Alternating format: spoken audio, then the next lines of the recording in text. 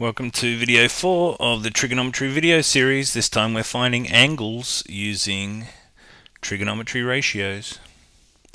To find an angle, the steps are very similar to finding sides. It's just that we have one slight change in how we enter things into our calculator. So should be pretty familiar with these steps. We'll label the sides hypotenuse, opposite and adjacent first. We'll then decide whether it's a sine, cos or tan question depending on the sides that are involved in the question. We'll then write out our trig equation in a very similar way. Then we'll use our calculator. Now I'll show you the special variation on the calculator steps for finding an angle, and that is that we press shift as part of the trig ratio entry. So instead of cos, we'll press shift cos each time. Then we'll also round off to the nearest degrees, minutes and seconds. I'll show you how to do that using your degrees, minutes and seconds button. So that's finding an angle. Let's have a look at an example. We're after finding the size of theta, the size of the missing angle there at the bottom of the triangle, and we want to find the size of that angle to the nearest degree. There are the steps. Let's label our sides. We have the hypotenuse over there, the longest side. The opposite side to the theta is the 9 there, so we're going to put an O there for opposite, and the adjacent is the other one we haven't used yet. Now let's decide sine, cos or tan here. Can you see that the numbers we've been given are in the opposite and the adjacent position? So we want a ratio that works well with the opposite and the adjacent, and I think that might be the tan ratio. That's got an opposite and an adjacent in it. So we're going to base the question on the tangent ratio. Okay, here we go. Now once we got to this step, we've chosen the tangent ratio. We're going to fill in the question, fill in our tangent ratio with the numbers from this particular question. So we don't have any idea of what theta is at this stage, so we'll just say tan theta for that left hand side. We do know the opposite though, that's 9, and the adjacent, which is 12. Now at this point we will type into our calculator the following. We will press shift tan. It's almost like we're working backwards to find the angle here. So let's press shift tan. Then we're going to type in 9 over 12. Then we're going to press equals to lock that in. And then we're going to press the degrees, minutes and seconds button to turn it into that format for our answer. So when we get that, we get this reading from our calculator. When we press shift tan, 9 over 12 equals, and then the degrees, minutes and seconds button, we get 36 degrees, 52 minutes, and 11.63 seconds. That's how we would read that. 36 degrees, 52 minutes, and 11.63 seconds. Now we need to round this off to the nearest degree. So when you round off, you check the next section over, which will be in this case the minutes section. We've got to see whether it's past halfway. Now the important thing to remember here is that the degrees, the minutes and seconds, well, the minutes and seconds sections are out of 60. So the halfway point, if you think about it, is 30. So 30 or more would be indicating a rounding up situation. So 52 out of 60, I think that's past halfway, because 30 out of 60 would be past halfway. So because that second section there is past halfway, that indicates we need to add 1 to our degrees, because 52 is 30 or more. So where it's usually 5 or more, raise the score. In this case it's 30 or more, raise the score. For rounding up purposes. So we're going to write down 37 degrees, indicate to the marker that we've rounded that off to the nearest degree. Bit tricky there, but okay, we want to round it off in degrees. We have to check the minutes to see if they're past halfway or not to round to the nearest degree there. Okay, let's see another example. We're finding the size of theta again. This time we have another couple of numbers provided for us. Let's label the sides. Should be getting good at this by now. The hypotenuse is the longest side. The side that's opposite the angle we're working with is over on the right hand side there this time, and the 3.6 is in the adjacent side.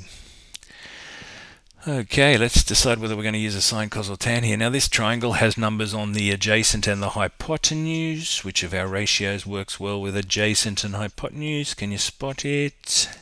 Yes, I think it's the cos. Well chosen. So it's the cosine ratio we'll use for this particular question. So we'll write that up the top. We'll fill in all our numbers that we've got. We don't know the theta yet, so we'll just leave that as cos theta. In the the adjacent position, we have 3.6, so we'll put that on top.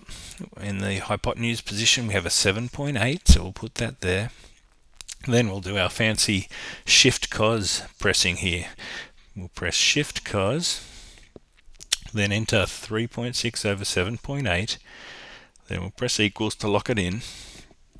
Then we'll round it off using the degrees, minutes and seconds button, and you should get, if you're doing it right into your calculator, 62 degrees, 30 minutes and 48.87 seconds. Now notice the question here asks for us to round off to the nearest minute. Okay, so we're going to round off after the minutes there, so we have to check that next section, the seconds section.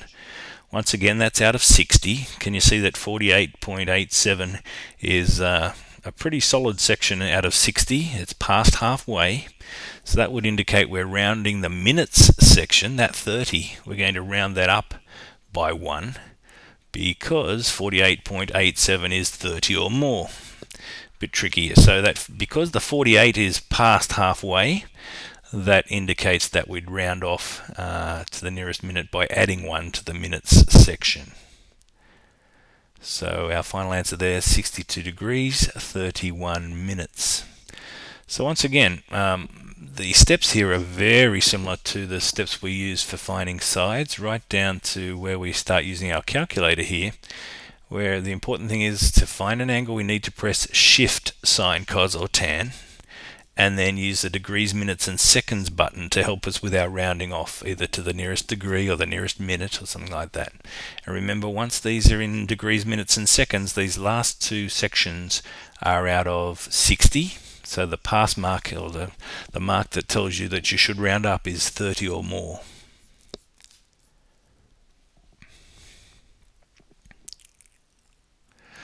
Okay, this one is once again asking us to round off to the nearest minute. And let's see our steps. Let's label hypotenuse, opposite, and adjacent. Hope you're good at that by now.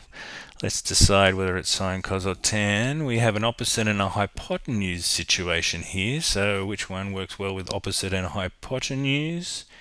It's the sine ratio. Okay, so that's the one we're basing the question on. Sine theta, opposite position is our 4.8. Our hypotenuse has a 10.7 on it.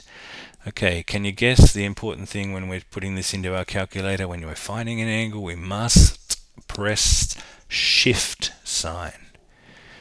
Shift sine, 4.8 over 10.7. Press equals to lock it in, then the degrees, minutes and seconds button. We should get this sort of reading here. Now we're rounding off this to the nearest minute, so we'll chop it after the 39 there. We'll check the seconds section to see if that's more than halfway. Now 13.6 out of 60, 30 out of 60 would be halfway. So I don't think we're doing much rounding up here.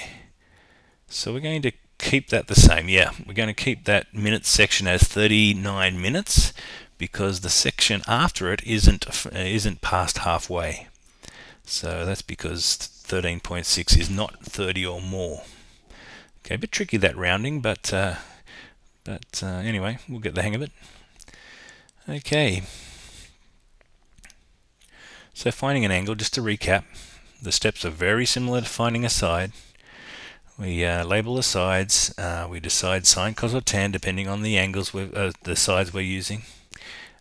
Step 3, we'll write the trig statement out. Now, once we start putting it into our calculator though, we've got to press shift, sine, cos or tan, then make sure the degrees, minutes and seconds button gets used so that it helps us to decide the rounding off there. So that helps. I hope that helps a lot. The main difference between finding a side using trigonometry ratios and finding an angle using trigonometry ratios is remembering to press that shift button. Thanks for listening. See you next time.